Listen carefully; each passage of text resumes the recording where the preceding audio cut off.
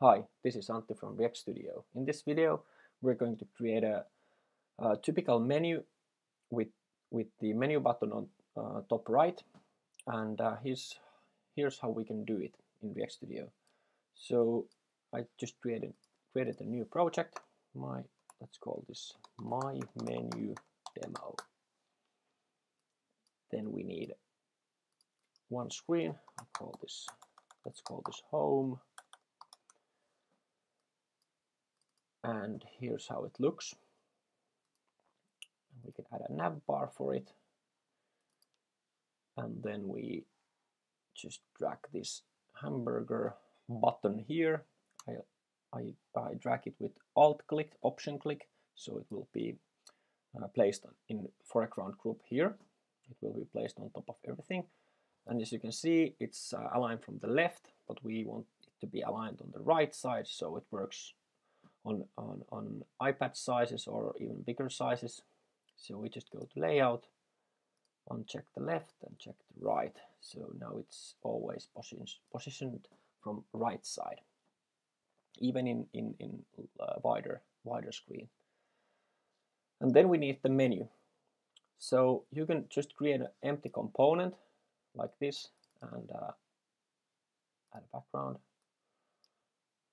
add maybe buttons like this, but I've already created this and saved it as a preset here, so I can just drag that one. And here's how it looks. These are just 3 buttons: home, about us, and settings. And then we need to open the home and drag this menu component to the screen, and we do the same thing. Option, clicked, and then it's placed in the foreground group here, so it will be on top of everything. And I think I will place it around here, and I want it to be on the right side. So again, just click the right here and maybe put it a little bit higher. And by default, this will be hidden. So you can see this eye icon here. So I can just click that once. So now it will be hidden by default. I can still select it from here, and maybe we should add some kind of animation when this appears. So I just select the component, I put it back to visible, go to interact, and there are some animation triggers. So there are just few of them available, but you could write your own CSS animation, but I will use fade in. So when this component appears on screen, it will be fade in, and we can just leave these delays and durations like to the basic settings here.